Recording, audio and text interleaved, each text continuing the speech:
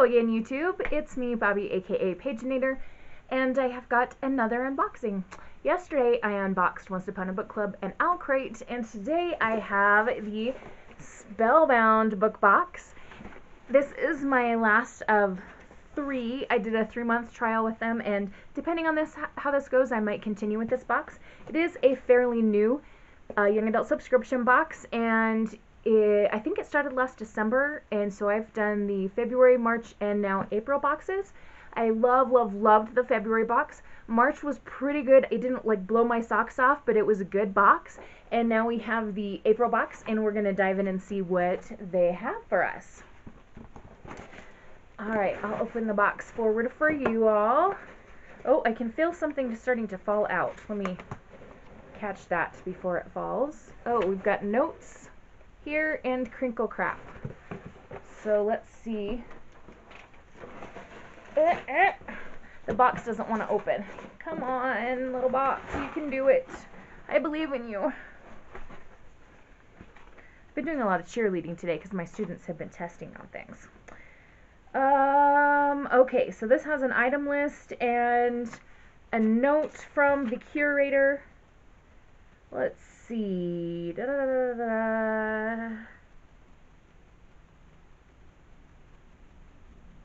Alright, I was just checking to see if there were any like missing items or things that were going to be shipped later, but no, it's just like a thank you for subscribing letter, and then we've got a list of items which I'm going to promptly set aside so that I don't spoil myself. Okay, after I get the crinkle crap moved out of the way, we'll see what fun items we have here.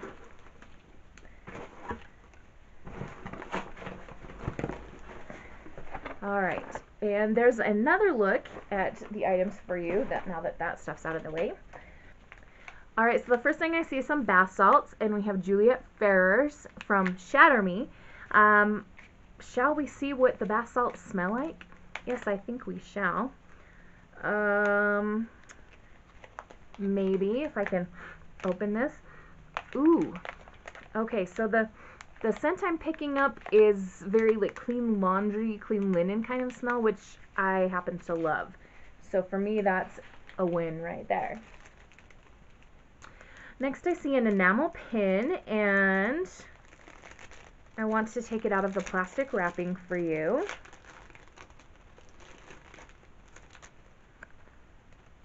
Alright, it seems to be a wolf and then a dagger and a rose. And the little banner says, "I will be unstoppable." I'm not sure what this is from. This is the Young Elites. Oh, that's why. I've never read the Young Elites. Is it any good? If you've read the Young Elites, let me know. I actually have it in my classroom library because my kids really like Marie Lu stuff. I just have never gotten around to reading that particular book. Okay, I am seeing a zippered pouch here. Her spine was steel, her heart was armor, her eyes were fire.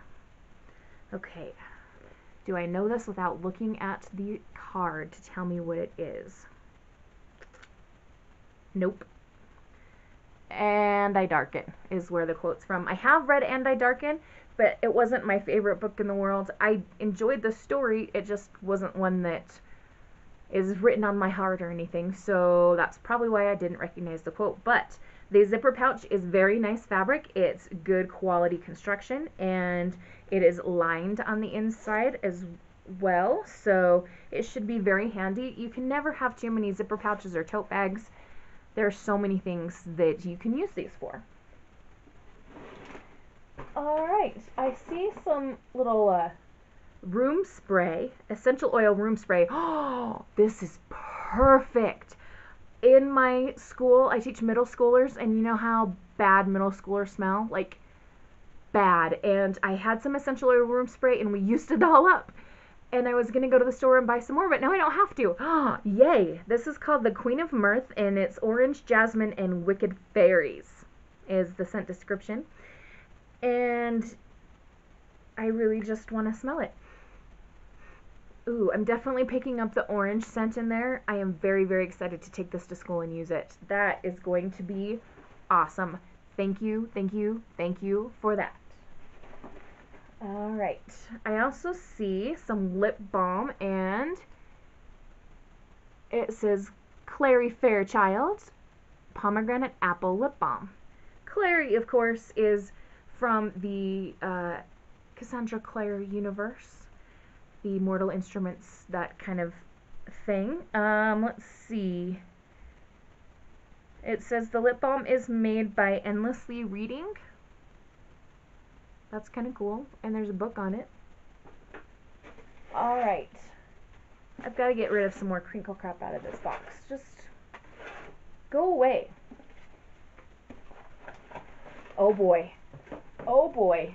Hang on to your socks. Wait till you see this cover. Sorry, my box is about to fall off of my little cart there. This is beautiful. Oh my heck. This is We Rule the Night by Claire Eliza Bartlett. And there is a book plate sticker for you to stick inside with her signature. Let's take a look at how it looks naked. It's a red book with some shiny writing on the spine in gold. Alright. I wish that this came with like a letter from the author. I really love when subscription boxes do that, but if they don't, I mean, hey, it's not like they have to. I will read the dust jacket to you.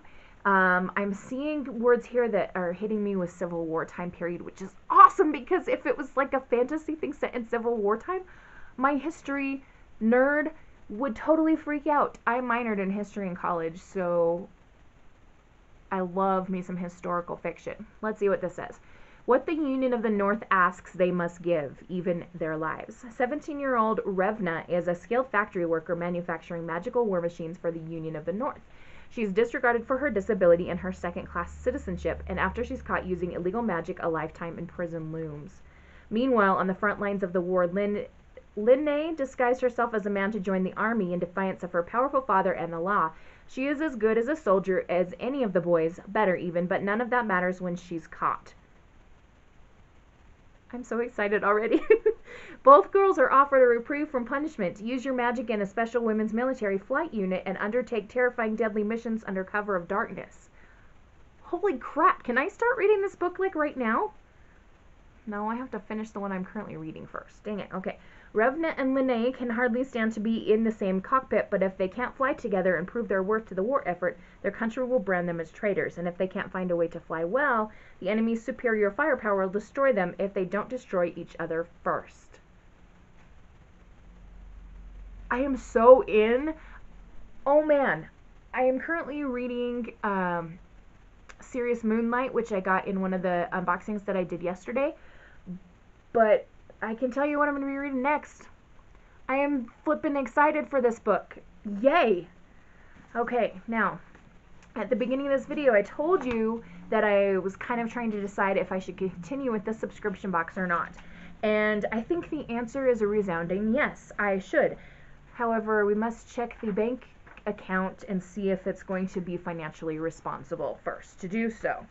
Pretty soon I'm going to be starting graduate school, and you know, you have to pay for that kind of thing, so I'll check my financial situation, but most likely I am going to be renewing with this company because I have been quite impressed with what they have done so far, especially for being new in the subscription box world. I feel like they're doing a really nice job of putting out a quality product, and yeah, they're really fun. Plus, they interact with people on Instagram, which is fun. The director of Spellbound has